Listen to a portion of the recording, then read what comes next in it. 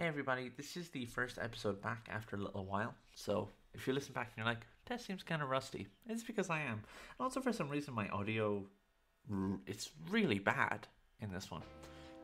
But I hope that doesn't obstruct your enjoyment too much because this conversation was just really nice. One of those ones where I walk away with a big smile on my face. So enjoy.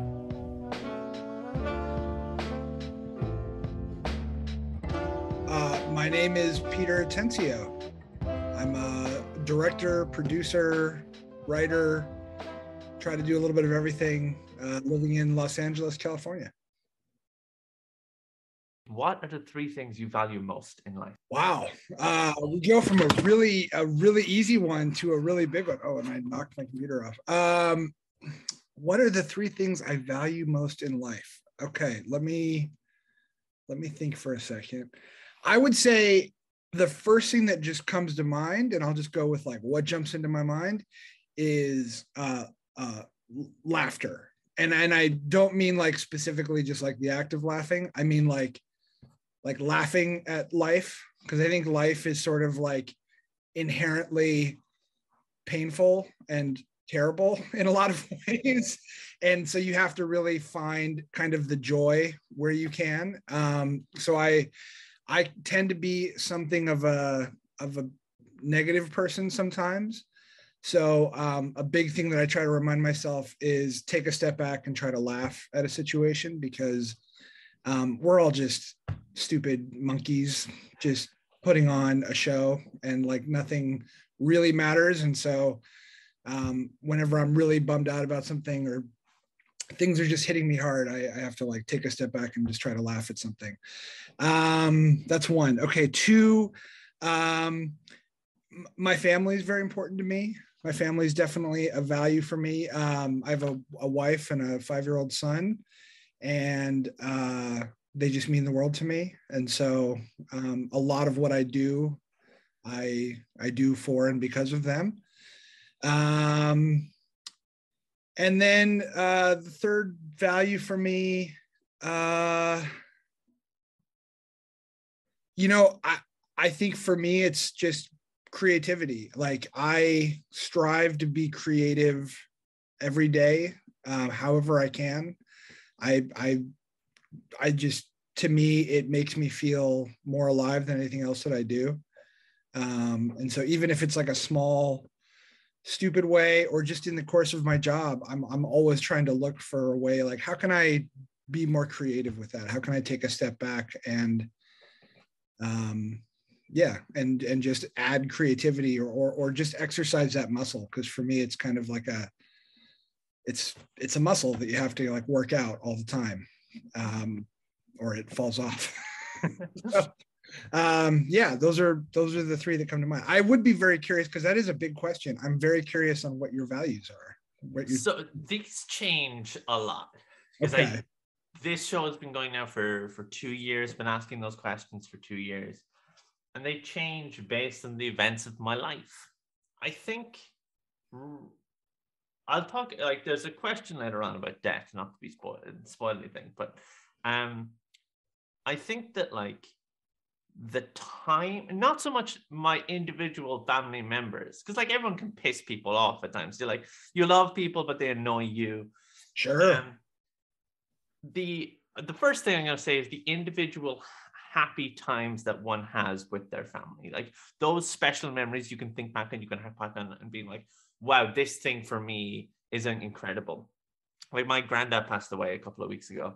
Oh, I'm sorry. And that was really hard, because my granddad was the sort of person that it was very difficult to have a negative relationship with. He was a very religious man, and I'm not, but so we clashed over that. But like a couple of weeks before he died, I was able to go into hospital to see him, and we had this amazing conversation, and that was kind of the last real conversation I had. But that memory, the value that I have on that memory is unspeakable. And I think if I look back and think back on like even friends I don't speak to anymore for circumstantial reasons, just drifting away, you look at that and you're like, wow, this is meaningful. Those little kernels of memory. Yeah. And I think the second thing is going to build on the first thing, which is that feeling when you know you're making one of those memories, when you're in a moment and everything seems to coalesce perfectly and remind you you are alive. That's incredible. And I think that ties into one and like one and two tied together. The most common answer this show that question gets is food. Really? Yeah. People like value food a lot because I think it's like it's the thing that's necessary. But I don't know if that's going to be. I think like the show is called the Curiosity Project, and I've answered curiosity enough times. I'm not going to answer it now, but it is really important to me. I think that I think I'm going to steal yours. I think laughter. I think recently laughter and the people who make me laugh and value my ability to make them laugh. Because that's just something I'm like very valued for in my personal day to day, right? Like my brothers, I'm like, wow, you're incredible because you make me laugh.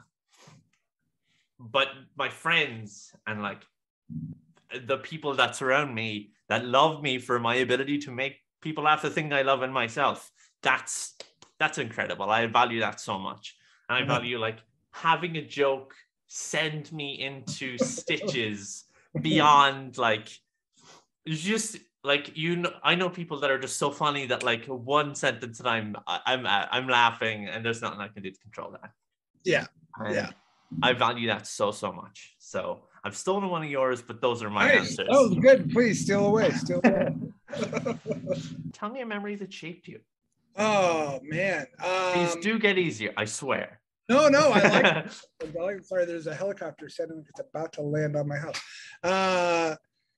A memory that shaped me, I would say for me, and I think this probably popped into my mind because you were just talking about your grandfather, but I remember very distinctly, my grandfather was a very funny man and a very joyful man, which is amazing because he was a Holocaust survivor and had by all accounts, a pretty traumatic start to his life.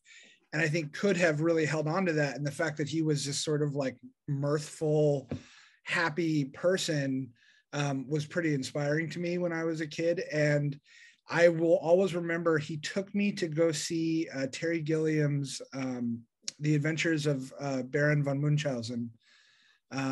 And I loved the film. The film like blew me away, but there was something about seeing it with him and having that experience with him and hearing him laugh at these jokes. And there's, you know, it's not really a kid's movie. It's kind of dark and violent at times. It's also like amazingly creative and colorful and weird.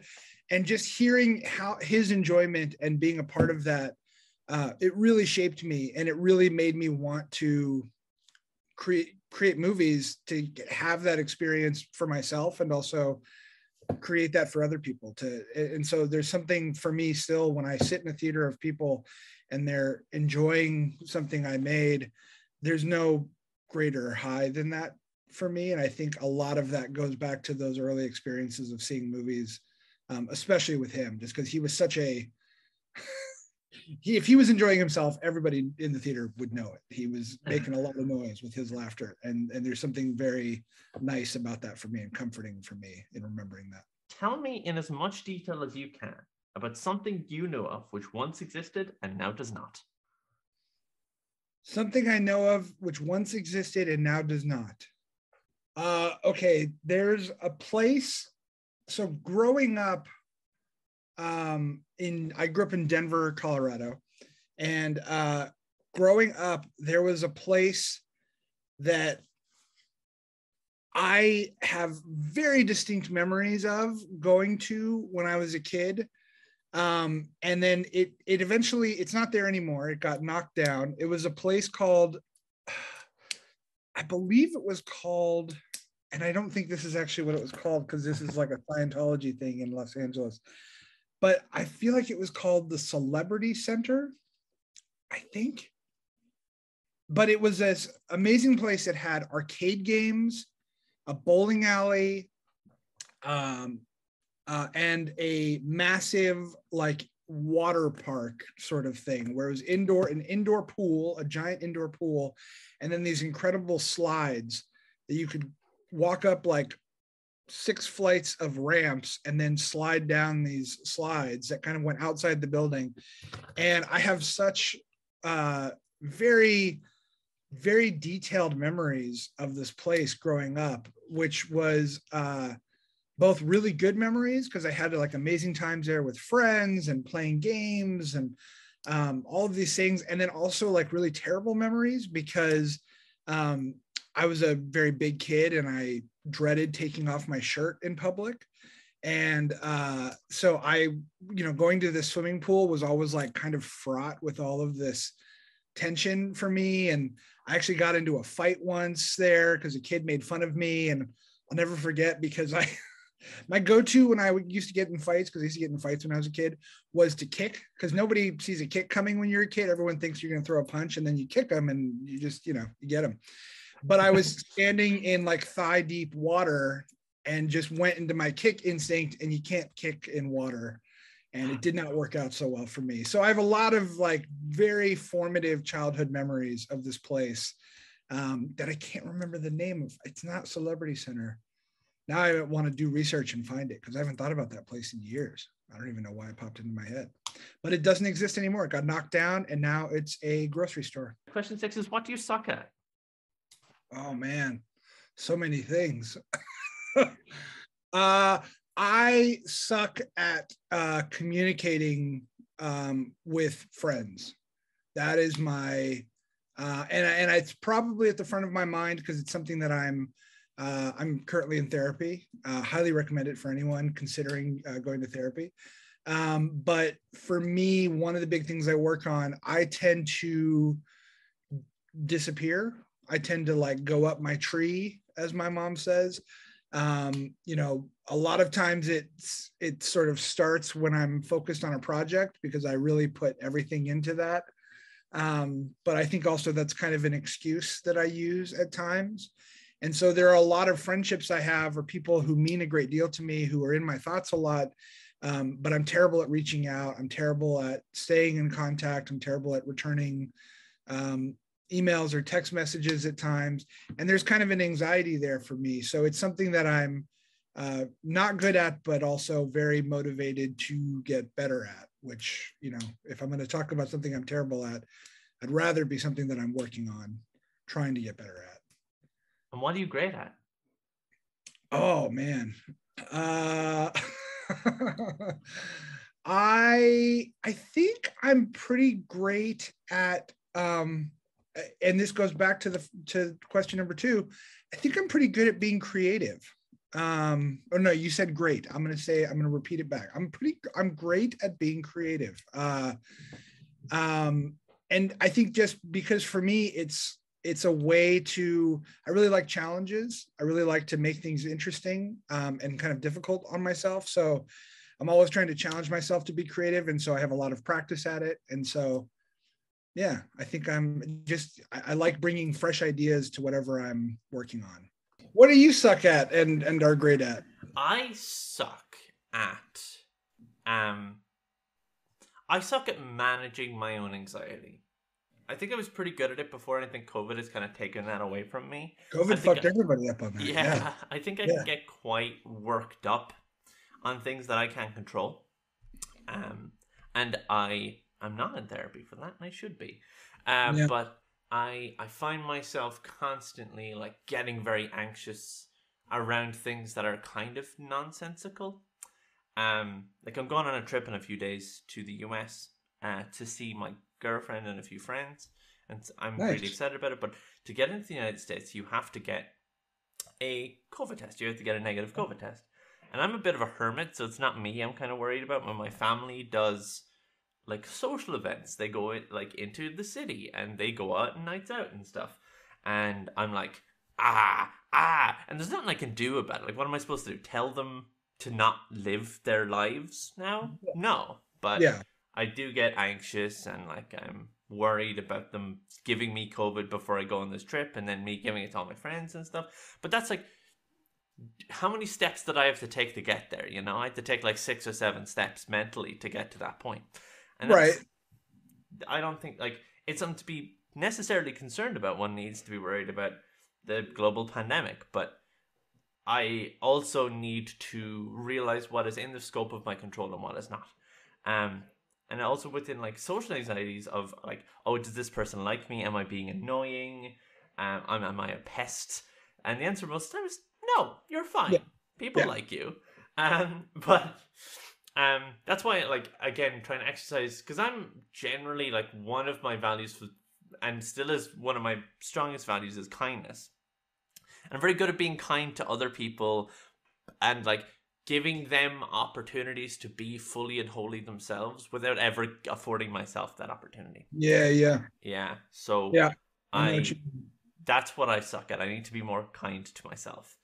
What I'm great at is I think I am pretty great at talking. I think I'm pretty great at communicating and like being honest and open and like putting all my cards on the table and letting people judge whatever the case may be, whatever they think of it. And I think that resonates with a lot of people, and I think that's why I'm good at communicating, because people respect. Because there's a lot of shit that goes into being social. Yeah. There's a lot of like unnecessary like scaffolding and frameworks around like, oh, I have to say this and I have to do that, and I kind of don't. I am the sort of person that sends people messages to be on an interview show, so you kind of have to lose that very quickly. Yeah. And so I think I'm very good at communicating. I'm thinking, no, I'm gonna follow you. I'm great. I am great There at you go. communicating. There you go. Yeah, you got to own it. Yeah, I'm Own great at communicating, and I'm great at giving people the opportunity to be themselves and be Yeah. kind, and these are things that I am great at. I love that question because it is part of that mission to be kinder. Yeah. Yeah. So, it's good to give people an opportunity to tell you what they're great at. I think that's and it's something that I think a lot of us now, I think, are kind of conditioned to not do that, to not like acknowledge our greatness sometimes, or like just be like, hey, I'm great at this thing. Like, you know, we have this sort of like idea of humility kind of built into us that I think it makes it like awkward and uncomfortable for a lot of people to say like that. So I think it's a great question to get people to open up. Thank you. I was especially excited to ask you that question because like during the start of the pandemic, when things were like really tough, I think I watched every single episode of Key and Peele. Like it, and I watched, like, I actually didn't know this until you that I was like just like making sure you were the person that I thought you were, looking up your IMDb and stuff, which was that you also directed an episode of The Twilight Zone, which is another fucking incredible show. Oh, that's awesome! Yeah, you're one of the few who's seen it. Well, it's Jordan Peele. I mean, yeah. I was super excited when he asked me to do it, and I love the original Twilight Zone so much, and that was honestly, I think, actually making that episode was like one of, if not the highlight of my directing career, just because of how much fun it was to work on that show. It really was fulfilling in so many ways. Yeah, like I did see it. I'm actually not much of a horror person. I got really into horror during the pandemic. Like dipping my toe in. I'm a bit of a weenie. But I watched the Twilight Zone because I'd seen like there's clips all over YouTube of the old, like really old Twilight Zone. And you know, it's such a cultural staple that you kind of have to. And you watch the new and you're like, oh, this takes the old concepts that scared the crowd people, the people liked, that challenged it. This is not accurate, but the Star Trek style of challenging expectation. It's slightly different, but you know what I mean. And it uses those themes in new ways to reflect modern society, and does it differently from things that are like Black Mirror and like, because I don't know, Black Mirror can sometimes be like technology bad, and I'm not like technology good actually. So yeah, I don't know. I am a huge fan of. I actually didn't know that you had done that though, because I'm a huge fan of Jordan Peele and like, you know, Austin, all that stuff. And when I saw it, I was like, wow, okay, well that's another thing. Yeah, that's really cool. Yeah. So what fascinates you? Gosh, a lot. Just like talking to people, getting to know people's stories. I feel like every single person that you interact with is interesting. I do not believe there's such a thing as a boring person. Like, someone may not present well, or they may not put their best foot forward, or they may not like open up about what's interesting about them right off the bat. But I honestly find if you talk to people and you're open to listening to what they have to say, and you give them, for whatever reason, and my wife is the same way. I'm really good at getting information out of people that, in hindsight, I'm like, oh, I can't believe they just told me that. It's kind of amazing, and so I really just enjoy talking to people, because I find that that's one of the things I love about my job is I get to go places and see things I wouldn't otherwise get to see, and meet people I wouldn't otherwise get to meet. And I've met some amazing people who are just fascinating people. And so to me, that's like the super just fun, brain nourishing part of what I do is meeting people and getting to know them, and hearing their interesting stories, and hearing their weird stories, or their crazy adventures, or their shocking thing that they've never told anyone, or shocking thing that they tell everybody. It doesn't matter. I find that fascinating. 100%. 100%. That's my answer. So You're in the right line of work for doing that. So yeah. yeah, I can't give you my answer. You've given it. I've said on this show before, everyone's interesting. I don't care who you are. Everyone is, and everyone has something cool to tell. Have you ever watched the show Nathan For You? I have actually seen that. Yes. Oh yeah, I love that show, and that show's, it's very funny, and he does these kind of elaborate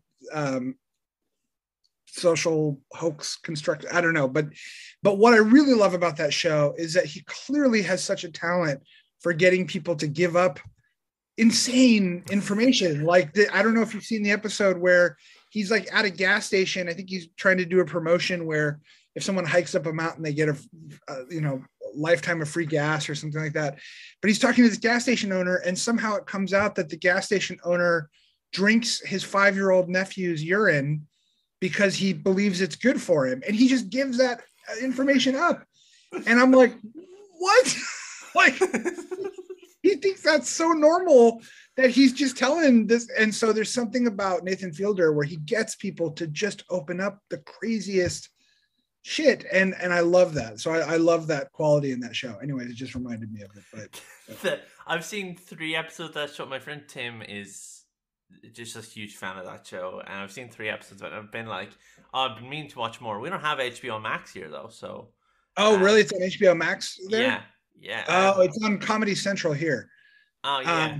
But that would be one. Not that I advocate piracy, but if you're ever in a situation where you can download that show or stream it, however you can, I believe in a freedom of, if it's not available legally, then you got to do what you got to do. Yeah.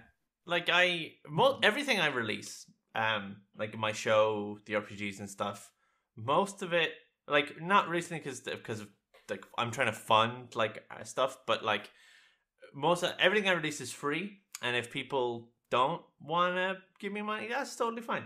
But I'm also like, if I can get it legally and if I can afford it, yeah, absolutely, I will pay, because people deserve the actual return on their hard work. But like I know for a fact that in certain countries it's maybe even illegal to access certain things, and like I think I've spoken to enough people that can pretty confidently say people want you to watch their stuff rather than not watching it. That's exactly right. That's exactly right. I would much rather, obviously I'm in the business of selling things that I make, and I would much rather people pay for them, and it's how I survive. But at the same time, if I put all of this emotional energy into something that I make, I'd mostly just like people to watch it, and enjoy it, like however that happens. So, please pay. If you can't, then you can't. Yeah. But you should. That's I'm in the same boat. This next question is kind of related, which is, what piece of media should everyone consume? Oh man.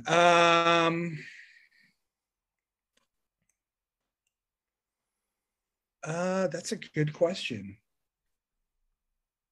It's always the recommendation ones. People tell me about what fascinates them, about memories and stuff, but recommendations get them. Yeah, I mean, that's a big thing to say that everyone should consume this one thing. Trying to think of what's really like moved me or inspired me. Um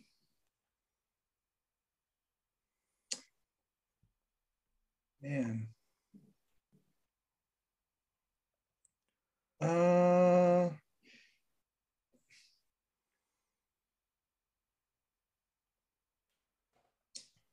well, God, it's hard to think of something that is like universal enough to say that like everyone should watch or consume this thing or experience this thing. But um I guess for me, the thing that's popping into my mind right now is a film. But it's not one that I think everybody should necessarily watch. It just happened to move me quite a bit. So maybe that's not the best example. Give me yours. Maybe that'll inspire some. This one I never have had an answer before, but I actually do have an answer now. Yeah. It's a book called What I Talk About When I Talk About Running by Haruki Murakami, who is like a very famous Sure. author. I don't think everyone will like it, but it's short enough that I think everyone should consume it because it's only about 100 pages long.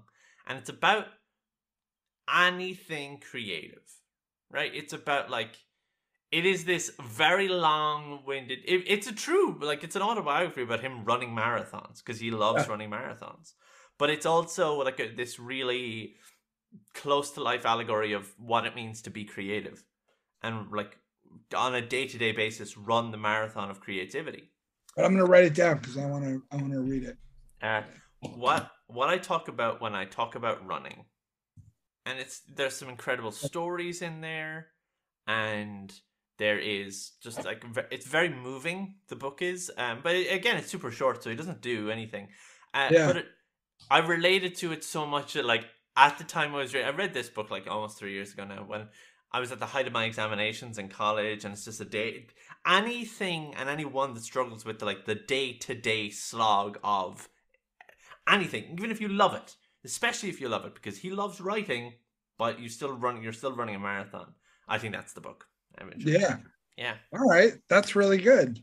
Yeah. I'm going to, I wouldn't say steal your answer, but I'm going to be directly inspired by your answer and say that there is a book, because I didn't consider books, and that's a really good way to go. There's a book that I read. It's a very popular book. A lot of people have read it. But for anyone, especially anyone who is looking to get into, I think it applies to any kind of creative pursuit similarly, but especially writing. Stephen King wrote a book called On Writing, which is just about the act of writing and the work of writing and the practice of just it's very writing focused, but I found it to be an incredibly inspiring book just for like developing tools to nurture creativity, developing tools to like fit the way that you work. It was really an inspiring book for me in a lot of ways as a creative person. So thanks for the inspiration. I appreciate that. Hell yeah. I've also wrote down your book. I've never read it, so Great. We'll read each other's books. I like it. Thank you. This next question is, and I mean this, my favorite question in this entire show. I love all the other ones, but this one I love the most. Okay. Which is, if you could name a hot sauce, what would you call it and why? Ooh, that is a really good question. I'm also obsessed with hot ones. Yes. Which is like the best, which also, interestingly enough, and your questions kind of recall hot ones. I think he's a remarkably good interviewer, at least in terms of like the questions that he asks. I agree. So kudos. You're doing a fantastic job. But thank you. If I was made a hot sauce, it would be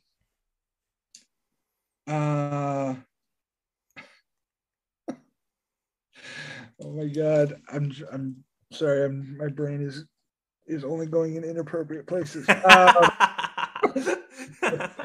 Um, I've always liked, I don't know if you're familiar with the, and there probably is a hot sauce called this. I'm going to Google it after this and find out. But when I was a kid, I was really obsessed with like the Cold War and like Russia and like just it. To me, it was because I was old enough to remember the Cold War while it was still going on, and then it was just over, and it was like, oh no, never mind, you don't have to worry about that anymore. And it was a very strange thing for me when I was a kid. So I was really obsessed with Russia and stuff, and I got really into learning about the DEF CON ratings. And so like DEF CON 1, 2, 3, 4, and DEF CON 5 was like nuclear war is imminent. So I would probably call my hot sauce DEF CON 5. Okay, that's really cool. It's like a nuclear bomb is about to go off in your mouth. Try this hot sauce. Following the spiritual design philosophy of all hot sauce needs to sound fucking insane. Yeah, I like right? It all has to sound like murderous and conjure images of death and horror. And I love spicy food, but I don't know why they got to get so violent with the imagery. Yeah, well, you're going full nuclear war. I am. I'm joining. It's terrible.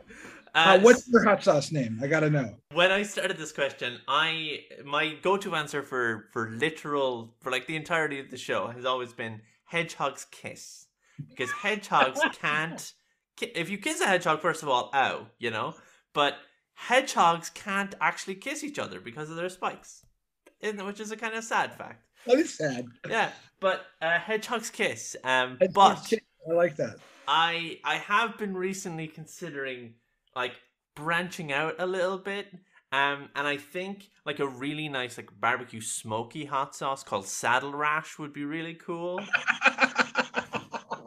So like I'm not saying that people need to help me make the Saddle Rash hot sauce. Man. I like that. I kind of want to change my answer to assless chaps. Like there's a lot of ways it can go. Maybe it's going to blow your actual ass off and you'll become an assless chap. I don't know, but chaps is a nice one too. I like Saddle Rash. I would definitely pick up a bottle of Saddle Rash. Yeah, thank you. Yeah, I'm a big fan of like the way that sends people's minds like that question.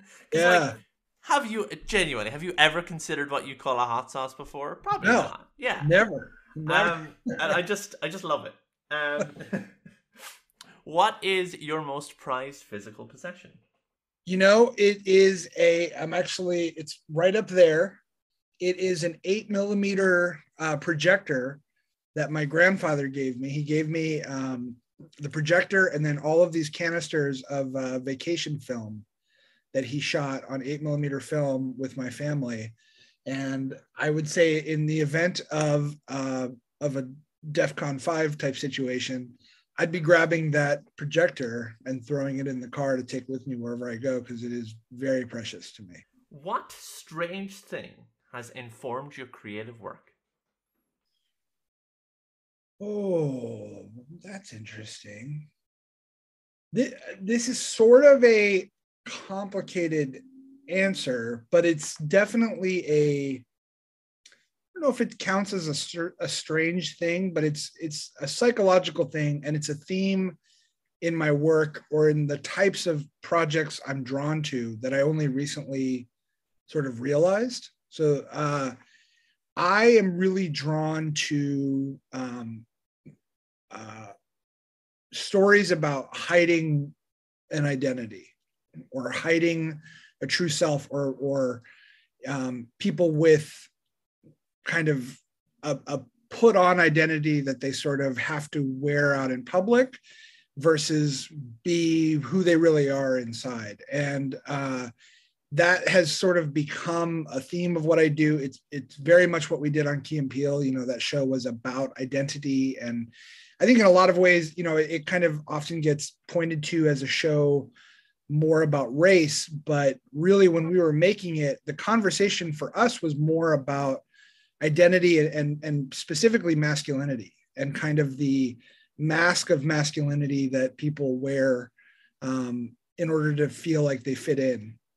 And so many of our best sketches were about like guys who were just terrified of being vulnerable or being non-masculine in some way, and sort of poking fun at that farce, because it is farcical. And I think that's really what Keegan and Jordan were so strong at, was sort of like, you know, lampooning hypermasculinity, or lampooning kind of the theatrics of masculinity.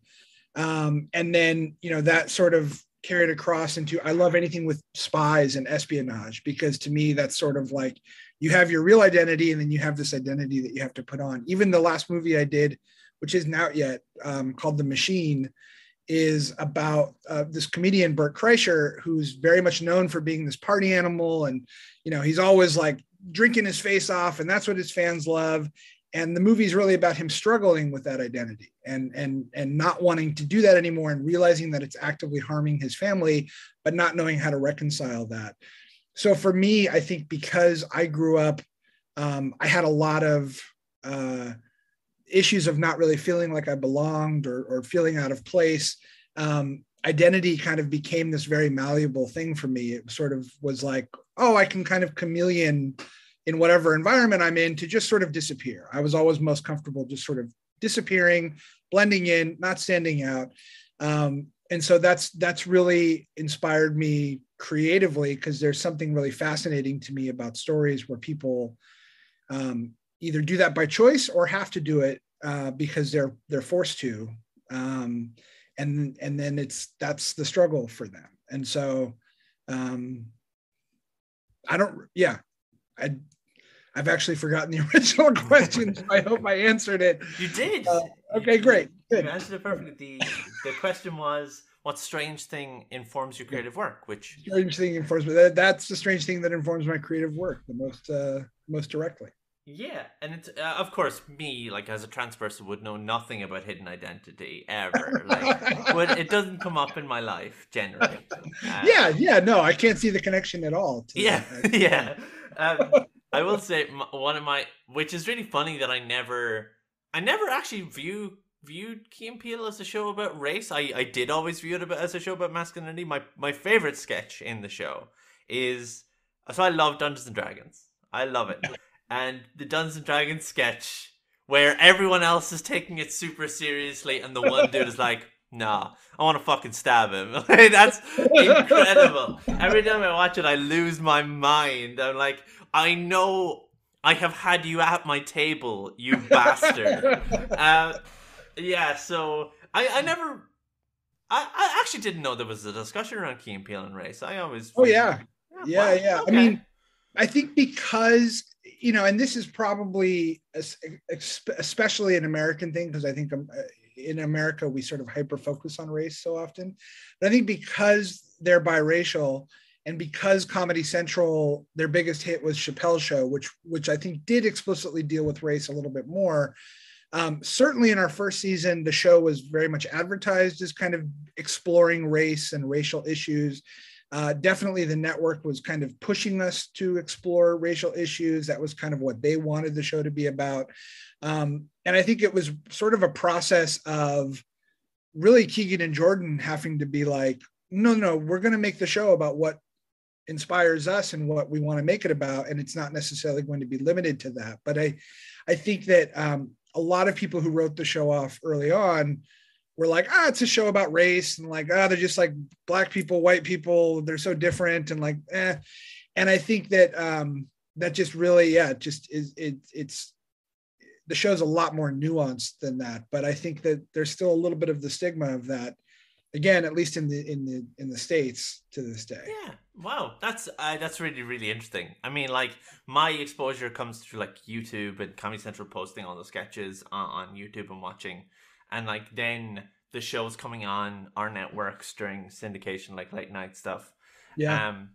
And wow. I'm glad the original intent made it through. I almost feel like the number of people who it's honestly really cool to hear that, because I feel like most people who I talk to, even if they're big fans of the show, they don't necessarily kind of put that together. So it's cool that really stood out. Well, I almost feel bad, like that I never even detected the that theme. That it's just like, does that just not? Did I just not pick up on that? Is that a bad thing? Should I maybe? I mean, No, like, no, not at yeah, all. No, not at all. No, no. yeah. The themes were very much more identity and masculinity. I mean, that was really the thesis of the show. In a large way, it was really about poking fun at toxic masculinity. I mean, that was kind of the overarching thesis of the show. Like for me, another one of the sketches I loved is like the dude who doesn't laugh. Yeah, He laughs, but he doesn't laugh. LeBron And can't laugh. Yeah, yeah, like the whole point of that, I didn't see that as like, oh, this is black people laugh. This was like, no, there's a dude who's actively stancing in front of his friends because he doesn't understand the joke and he doesn't get it. And yeah, I guess it's because I live in a very sheltered white, like 98% of Ireland is white.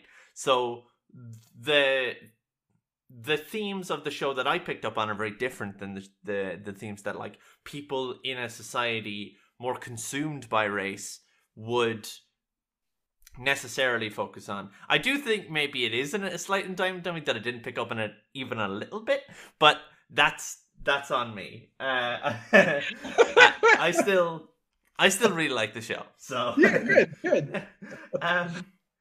Did you ever have an epiphany? If so, what was it about? Man, I feel like I have a lot of epiphanies. The question is, do they sink in enough for me to learn something from them? I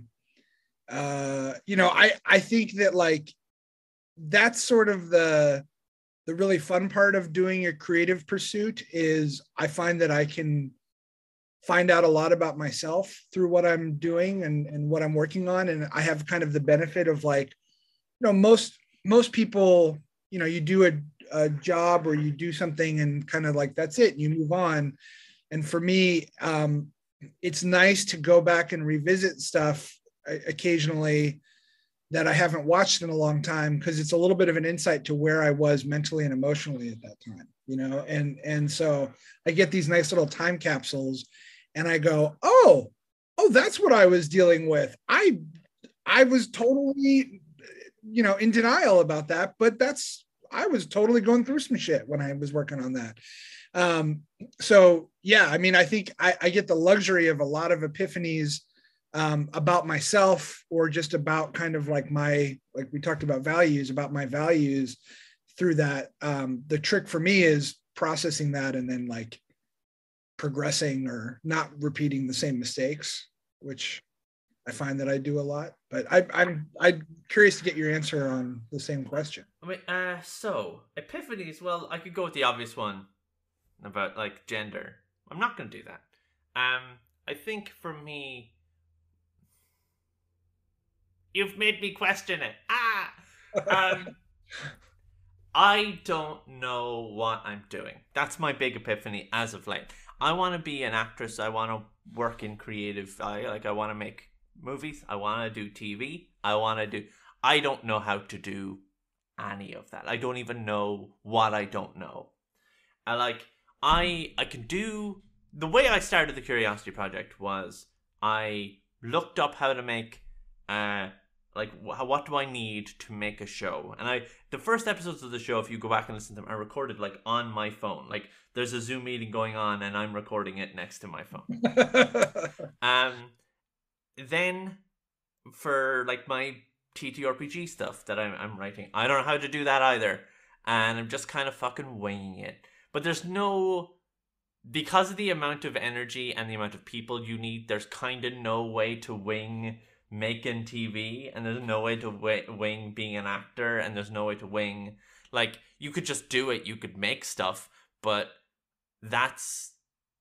I don't know what I don't know. And go ahead. My biggest epiphany is that like I want to know, like I this has only been the last 2 months, especially with the fallout from my grandfather being like, oh, he probably didn't have a lot of unrealized dreams, but everyone when they die have unrealized dreams. And I don't want any of my insane 70 ideas that I have in my head to go unrealized. I want to give them all the energy and attention, to quote a previous guest on the show. um, uh, that they all deserve. Yeah. And I don't know. And that's exciting, but also maybe this will put you at ease slightly, or maybe it will terrify you. And I'm sorry either way. But I think you're both very correct about that, and also completely wrong in that I think you can just wing it, because I think that is, I am a director. I've directed big projects, little projects, TV, commercials, whatever. I wing it every day. You know, there is no correct, proven methodology of like, this is how you do it. Here are the steps. Here's how you achieve that. Here's how you do it in practice. Now go out and do it. If that knowledge existed, certainly it'd make my life a lot easier and a lot less stressful, but it doesn't. And you know, part of it really, I think the hardest part is just kind of throwing caution to the wind and doing it. And to that point, like, I think that there's no such thing as starting too small. You know, I think that like, you never know what is going to work. You never know what's going to pay off. You never know what somebody's going to see and be like, oh, that's cool. We should talk about doing something else. You just don't know. And I think that you just have to wing it every day.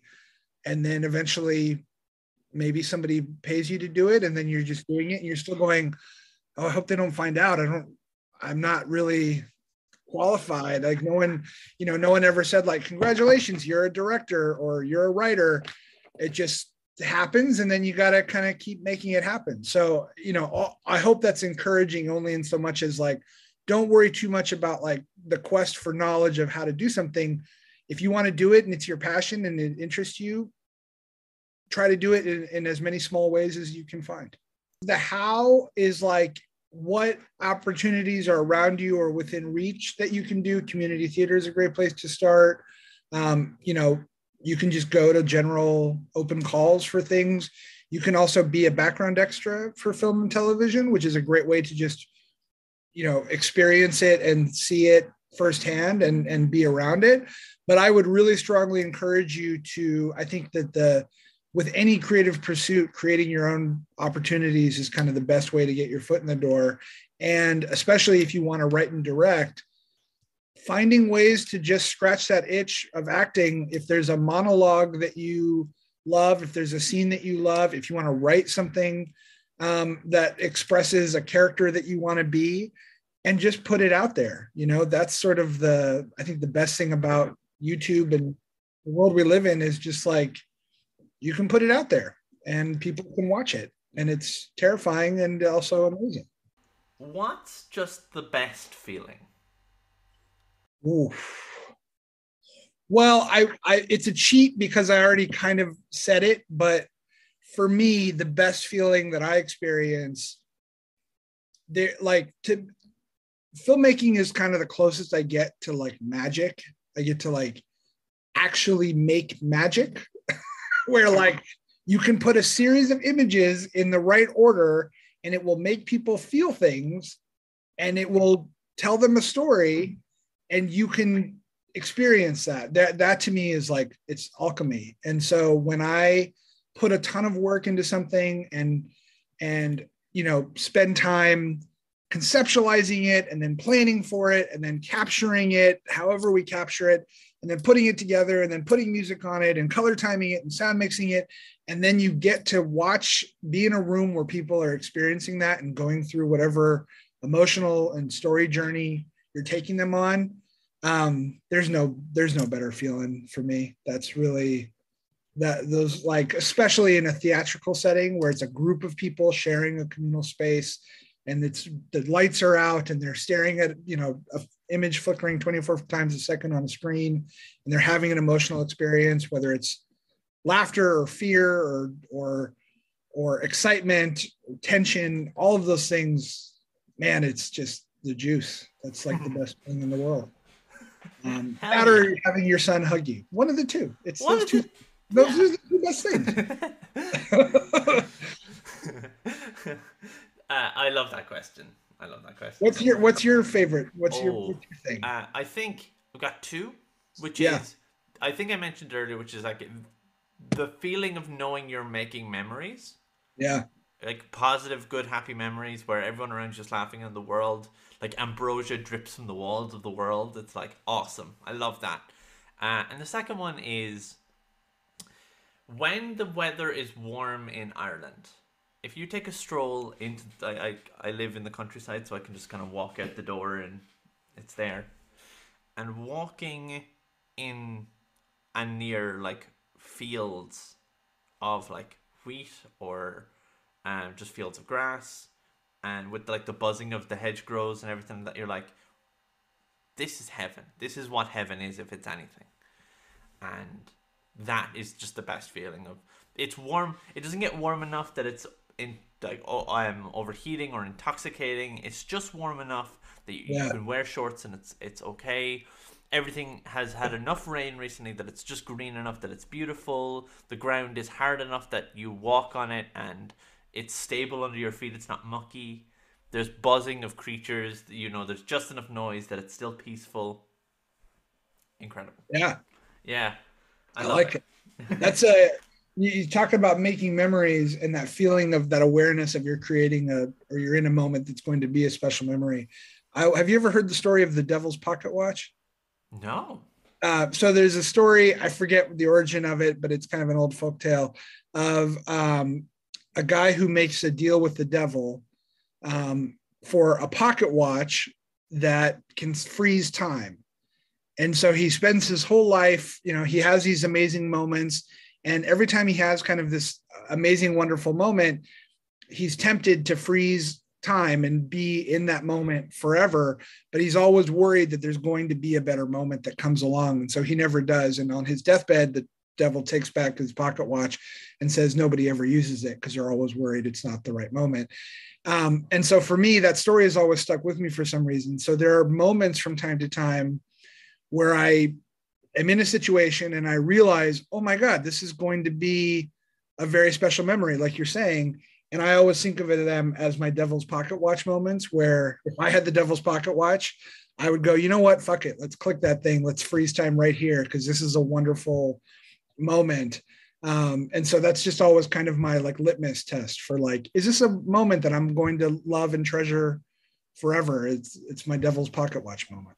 That's really cool. You'll probably get like, you'll visit Ireland at some point, and you'll hear people start talking like, that's just because I'm going to keep saying Devil's Pocket Watch around until everyone around me is saying it, and you're just Yeah, like, good, wait good. a All second, right. motherfucker, I saw that. So my devil's pocket watch story. No, but that's I've told a lot of people that. I think it's a great kind of, and it's a good reminder to like be in those moments and enjoy them and treasure them. They are something to treasure. There, yeah. Do you say I love you too much or too little? Definitely too much. I'm quick to love. That was always a problem in relationships. You know, I guess actually I'm gonna asterisk that. I think I'm quick to say it when I shouldn't, and I don't say it enough when I should. And it's it's a good reminder to express that to the people who mean the most to you, because it's not something that I take lightly. And I kind of, I'm pretty tough on people. And so when I really feel like I found my person, or someone that I really have a bond with, or they really feel like they're my people, then I really do genuinely have a lot of love for that person. And then I wish I said it more. What's the most valuable thing you've ever learned? That nothing worth doing is ever easy. And I think that I'm an inherently lazy person.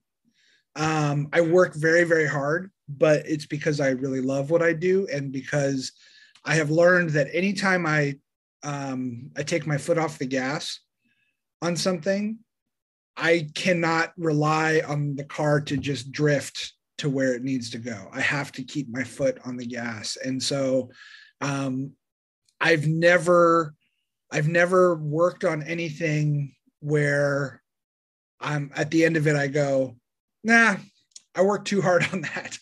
Like I always wish I could have put even more into something. And so to me, that's kind of my reminder when I'm feeling unmotivated or feeling beat down or just tired and out of energy or whatever is kind of holding me back. I have to remember that lesson and go, nope, gotta do this, gotta do it right. And it's definitely pushed me through in times of weakness to step up and just really, if you're gonna take a swing, you got to really take a swing. And that's been a valuable lesson for me. How do you feel about death? Curious. I've always had a fascination with death. When I was a kid, death was fascinating to me. And there's an intrigue about death. I think for me, it's just, consciousness is obviously so powerful. And the idea, I've had people close to me die, and people I've cared about very deeply die. And so, I'm a skeptical, logic infatuated person. And so I'm not a religious person per se, but at the same time, I feel a connection with people who have died where it is comforting to go, oh, well, maybe there's some remnant of them after death. And I think that even if that remnant only really exists within me, I find that death is always something I've been not like eager to experience, but at the same time, I'm not really afraid of it because to me, there's so many questions involved with it. There's so much wondering what the experience of death feels like, that whenever it happens for me, whether it's in 40 years or next Tuesday, there's going to be a part of me, whatever kind of last little bits of consciousness I'm hanging on to, where I go, okay, I get to find out. I get to like see what all the fuss is about. And there's something kind of nice about that. And so I have this sort of a little bit of a detached relationship with death because while yes, it's incredibly sad when people die, because I will miss them and it's painful. There's also kind of like a fascination with it, or just I'm just like, wow, it's interesting to me. Yeah.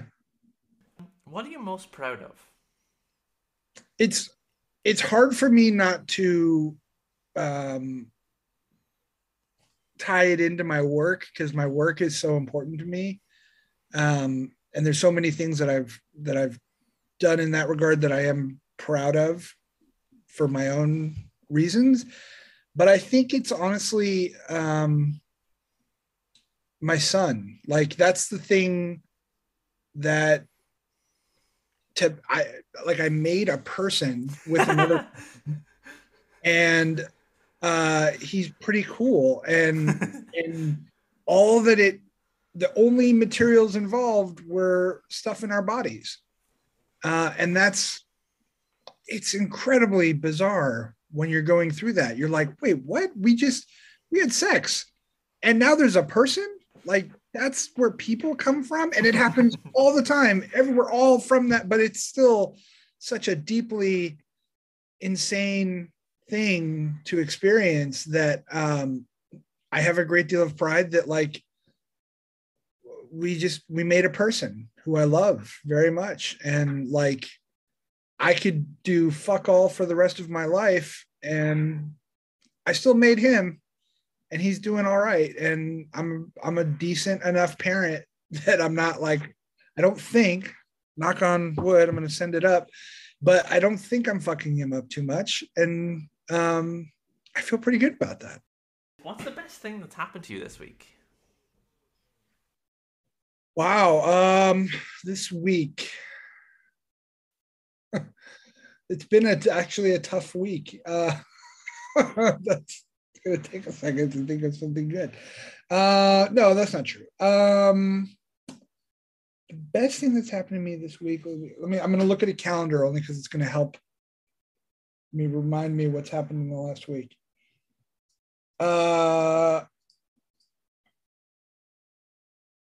Okay, I went and saw, this is a silly trivial thing, but it's on my calendar, and it was a good thing that happened to me this week. I randomly checked a movie theater's website looking at movie show times. I saw that they were playing a movie that I love, that I haven't seen in a very long time. And I was like, you know what? I'm going to go to a movie at 2:00 in the afternoon.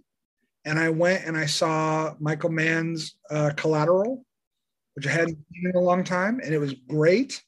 And I love seeing any movie in theaters. I mean, I see 2 or 3 movies a week easily in movie theaters, and many more at home. But seeing that movie in the big, unexpectedly during the week on the big screen was like a wonderful treat. It just was like, oh, this is great. And it was at this theater, Alamo Drafthouse, that serves food, and it was great. It was a really wonderful, just little treat to myself in the middle of the week. Really nice. If you were on a starship, what position would you hold? I've been playing a lot of, I don't know if you play many video games, but I've recently kind of got back into PC games, and I've been playing Elite Dangerous. Oh, I love Elite Dangerous. First time for me. I'm really into it. Yeah.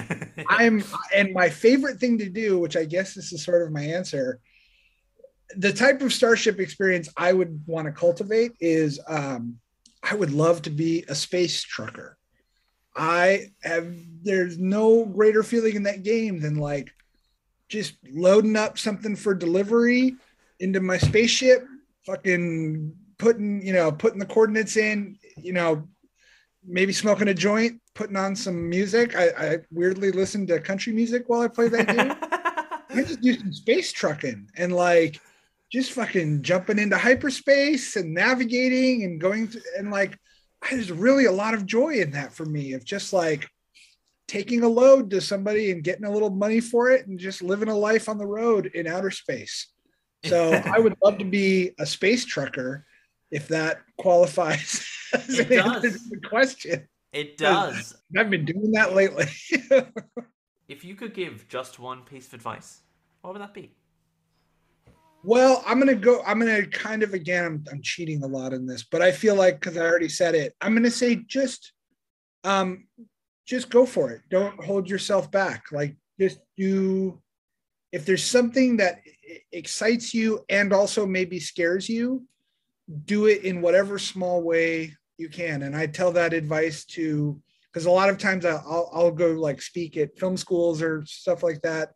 And people ask how do I become a director? And I'm like, just do it. You already are one. You've got a phone with a camera on it.